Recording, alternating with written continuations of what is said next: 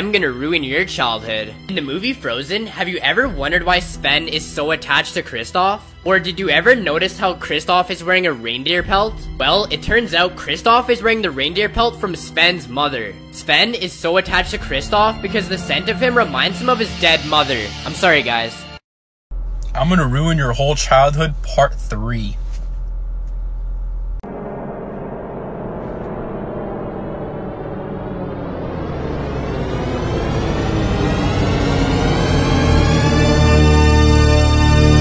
I'm gonna ruin your childhood. Have you ever wondered how all the creatures in SpongeBob can talk? Well, it's because the Bikini Bottom is located right underneath the Bikini Atoll, which is where the US government conducted 23 nuclear tests during the Cold War. SpongeBob and his friends have been genetically mutated by the nuclear radiation, allowing them to evolve and talk like humans. I'm gonna ruin your childhood memories, part 12. Do you remember Ariel's mom, Queen Athena? Well, she died due to a run-in with pirates when Ariel was just a baby. What's crazy is you can see Athena here when Peter Pan comes to visit the mermaids. However, the mermaids are extremely afraid of Captain Hook. What if I told you that Captain Hook's ship is the one that caught and killed Queen Athena? I'm gonna ruin your childhood. Have you ever wondered why Mr. Krabs is the only crab in Bikini Bottom? Or why he named his famous burger the Krabby Patty? Well, it's because the secret ingredient for the Krabby Patty is actually crabs, which means Mr. Krabs is a cannibal. I'm sorry guys.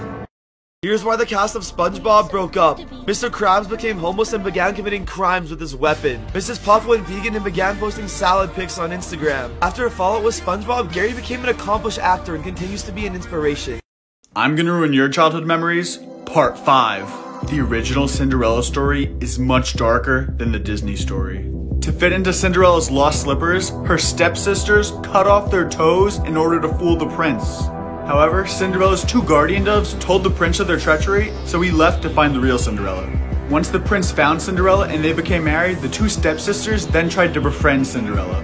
After seeing this, the doves then pecked the eyes out of the stepsisters. This blinded them for life and then left Cinderella to live out the rest of her life without a cruel family. I'm gonna ruin your childhood. Have you ever wondered why Squidward always gets mad at SpongeBob? Well, it's because Squidward is SpongeBob's legal guardian. SpongeBob's parents hired Squidward to protect him from his ADHD, which is why Squidward lives right beside him and always watches over him. He puts up with SpongeBob's nonsense, all while suffering from severe depression. I'm sorry guys.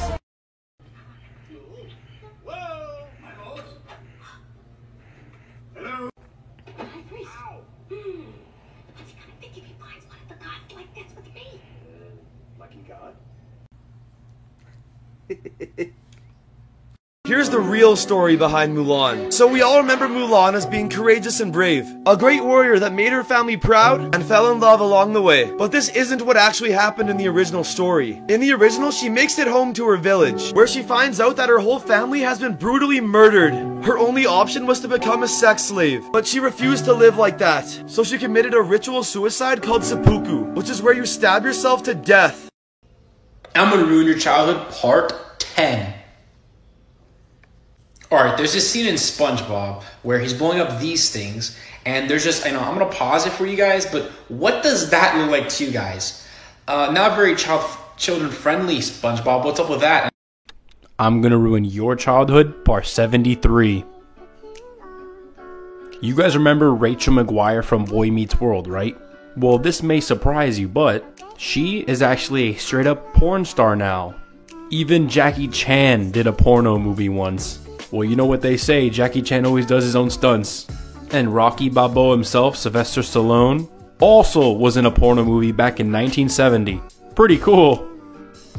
I'm gonna ruin your childhood. So in the beginning of the movie Shrek, there's 3 bears caged up. We have Papa Bear, Mama Bear, and Baby Bear. Later on in the movie, we can only see Papa Bear and Baby Bear sitting by the fire. So where's Mama Bear, you may ask? Well, later on in the movie, you can see that Lord Farquaad turned Mama Bear into a rug.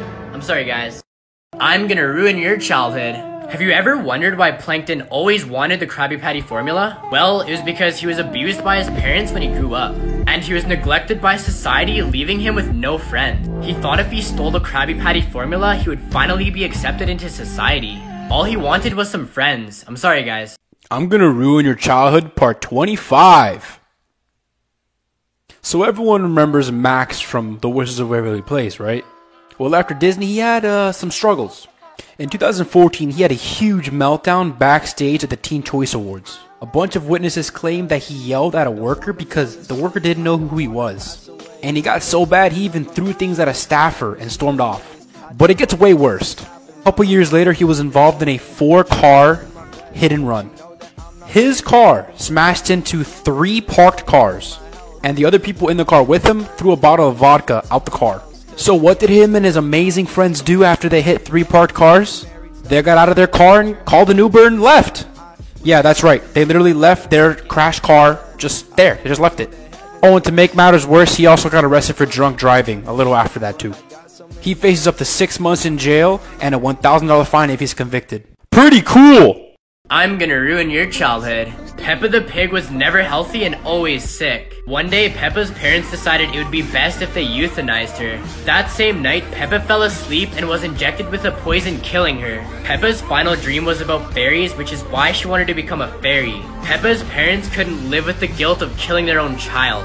What if I told you in Snow White, Prince Charming isn't a prince at all, but he's actually a Grim Reaper? The first time she sees him next to the well, she runs. Maybe that's to symbolize death looming. Then, after she ate the poisonous apple, she had no choice but to embrace death and have the kiss of death. This makes the final scene where she says goodbye to her friends and rides off on a white horse make a lot more sense. Fun fact, white horse or pale horse in the Bible represents death. I'm gonna ruin your childhood memories, part 6. Do you remember Pocahontas from the Disney movies? Well, she was a real person, and she was only 11 years old. Since she was able to speak English, she was used as a translator between the Native Americans and the Englishmen. However, a man named Captain Samuel Argyle tricked her into coming onto a ship and kidnapped her as his prisoner. She was then forced to marry John Rolfe at the age of 12 and changed her name to Rebecca Rolfe. Her new husband then took her to London to show off his new Indian bride. Unfortunately, on the trip back to London, she got smallpox. Instead of heroically saving her tribe like in the movie, she just passed away from smallpox at the age of 20. I can't believe they get away with this.